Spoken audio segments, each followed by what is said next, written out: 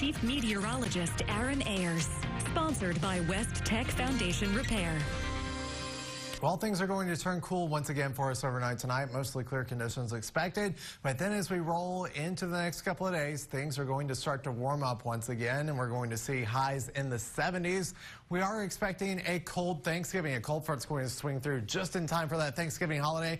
A few showers could also be possible with that as that front swings through. I'm going to step over here because we're going to look at the sunset, and an early sunset for us this evening around 5:45. That's when that sun started to set for us this evening. And it continues to be mostly clear for us across much of our area as we go into the 10 o'clock hour and beyond that. Temperatures right now continue to drop into the 40s, 41 in Sterling City, 42 here in San Angelo, 43 in Wall, 35 already in Menard and in Eden, 42 down in Junction, 38 over in Brady already. Many of our communities are going to drop into those low 30s overnight tonight into tomorrow morning. How about your Turkey Day planner for Thursday's Thanksgiving coming up? Starting the morning off at around 7 in the morning, we're going to see mostly cloudy conditions. A stray shower could still be possible with temperatures in the 40s. By 10 a.m., we're going to warm into the 50s. Partly cloudy conditions, but we're not going to get too warm on Turkey Day, only into those middle 50s for daytime highs. Clouds and radar right now across the lower 48. Not a lot to talk about across the lower 48.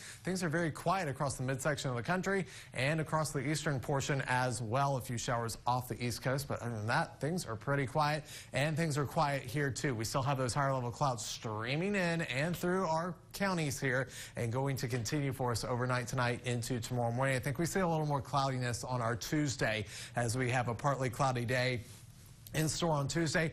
What is making us so warm across our area? Why are we seeing temperatures in the 70s on Tuesday? Well, that's because winds are going to shift out of the south overnight tonight into tomorrow, and then wind speeds are going to pick up 15 to maybe 20 miles an hour throughout the day tomorrow, and that's going to bring some warm air across our area, and that's going to warm us up as we go through the day on Tuesday, and then again on Wednesday, even though we are going to have plenty of cloud cover ahead of our next system, and there it goes into early Thursday morning. So this is going to be a late Wednesday night into early Thursday morning cold front that swings through the area. That's going to bring a few showers to our area early Thursday morning. I'm not saying your whole Thanksgiving is a washout. I'm saying that a few of us are going to see a few showers across the area early on Thursday morning. Then the rest of us turn cold and breezy with temperatures in the 50s for daytime highs on Thursday. We'll be in the 60s on Friday. A little more sunshine as we roll into Saturday, topping out in the upper 60s, and then we'll do it again on Sunday. And then by the time we get to Monday, we start to warm back into the 70s with plenty of sunshine to come as we go into the following week. If you're traveling for Thanksgiving, this is what to expect on Wednesday. I don't think you're going to have too many travel impacts across the southeast United States on Wednesday. Now on Thursday, if you wait until Thanksgiving to travel, you may run into some showers and thunderstorms, especially across East Texas, into Louisiana, into Arkansas, Mississippi, all the way over to Nashville with temperatures in the 50s and some rainfall coming down throughout the day on Thursday. Now on Black Friday, this is what to expect if you're heading out the door to do some shopping across the southeast.